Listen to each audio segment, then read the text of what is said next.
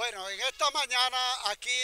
frente a la estatua de Miranda estamos los jubilados y pensionados por el Seguro Social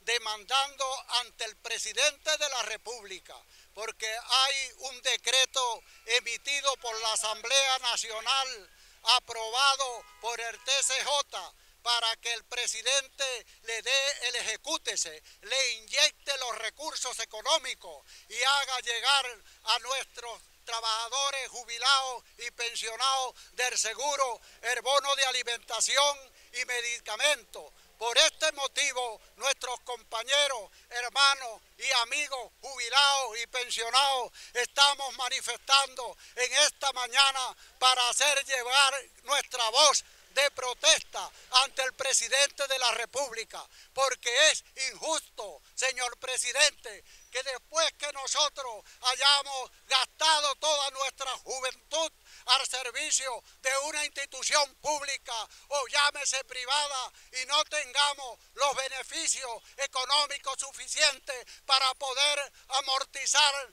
nuestra sed de alimentación o nuestra sed de medicamentos para así vivir unos años más en esta tierra. Por este motivo le estamos haciendo este llamado contundente para que usted se sensibilice y apruebe los recursos de inmediato y haga llegar este beneficio a todos estos compañeros que hoy en día estamos sobreviviendo de acuerdo a las circunstancias que estamos viviendo en este momento en el país en el que vivimos.